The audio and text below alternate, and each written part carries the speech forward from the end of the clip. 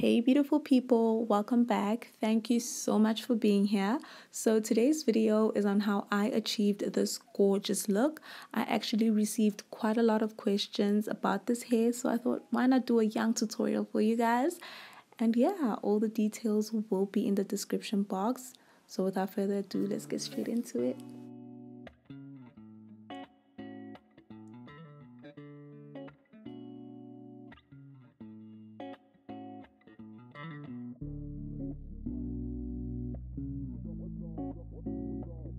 So I am starting off with freshly washed and conditioned hair.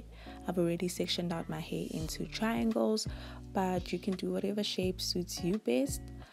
Right now I am putting on a generous amount of leave-in conditioner, which I've mixed my own oils into it, and I'm planning on having this style for quite some time. So it's very important that my hair is moisturized and taken care of underneath this style.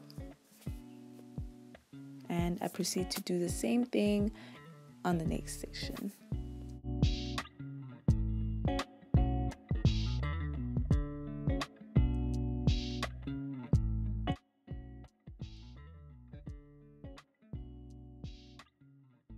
So right now I am braiding my hair. I prefer to braid the first inch or so as a 3-strand braid and the remainder as a normal 2-strand twist. I do this just to avoid any slips a little bit later on, and it just helps make the section look that much neater. But be careful not to make the braid too tight, as it may get a little uncomfortable to crochet some hair through the base. And I just repeat the same exact process on the other section.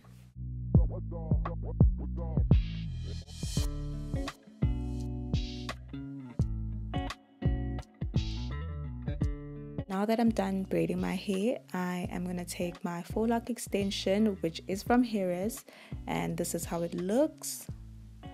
I'm going to take my crochet needle, put it through the loop of the Faux Loc, and then attach the crochet needle to my braided hair and kind of just shimmy the Faux Loc up my braid to the base of my braid.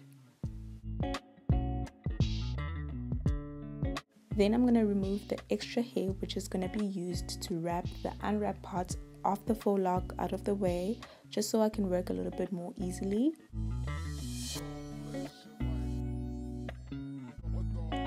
And right now I'm just gonna crochet my braided hair through the unwrapped parts of the Faux Loc.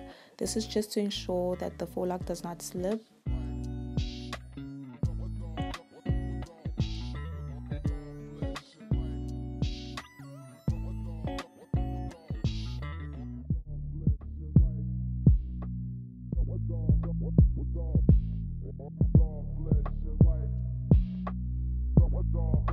As you can see, the Faux Loc is pretty secure. So right now I'm just going to take the extra hair, which is going to be used to wrap the unwrapped parts of the Faux Loc, and I'm going to crochet through the base of my braided hair. This is optional. You don't have to do this. I just do this because, like I said, I want to have the style in for quite some time, and I feel like this helps to make the Faux Loc that much more secure. You can just start wrapping like I'm doing right now straight away without crocheting the hair through the base, and you're just going to wrap until the entire unwrapped part of the Faux Loc is covered.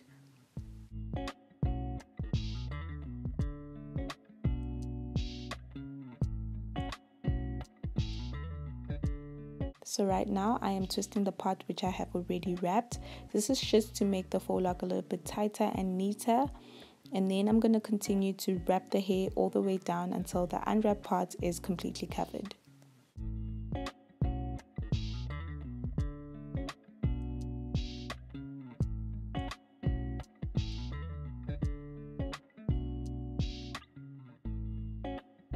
Once I'm done, I'm going to take my crochet needle and I'm going to crochet it through the Faux Loc, attach the excess hair and pull it through the Faux Loc.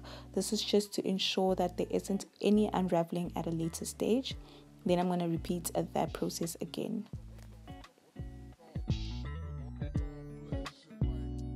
And then I take the little hair left over and just wrap it all the way around until it is finished.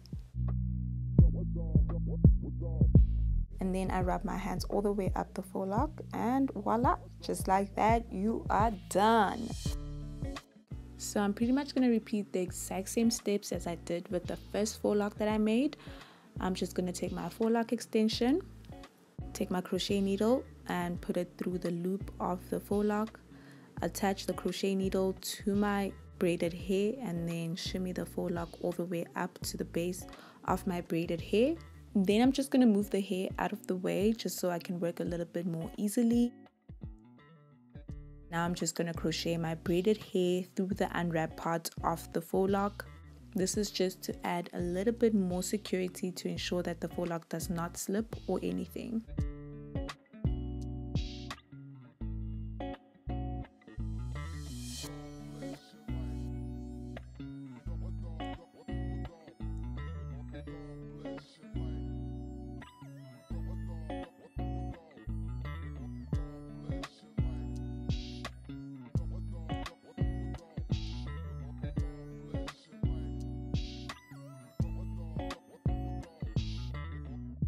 When that's all done, I am going to take my crochet needle and crochet the hair which we're going to use to wrap the unwrapped part of the faux lock through the base of my hair.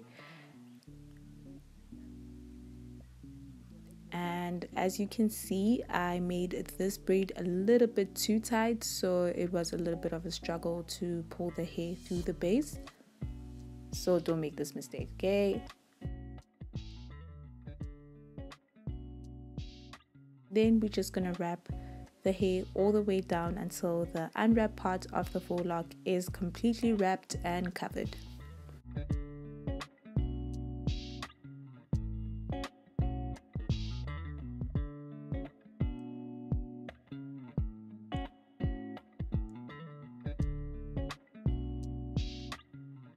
Oh my gosh, you guys, like I could cry real tears right now, okay? Like real, genuine tears.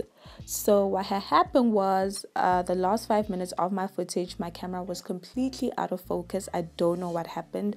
The whole thing was a blur, as you can see. I am so sorry, you guys, that I couldn't finish the video the way I would have liked to.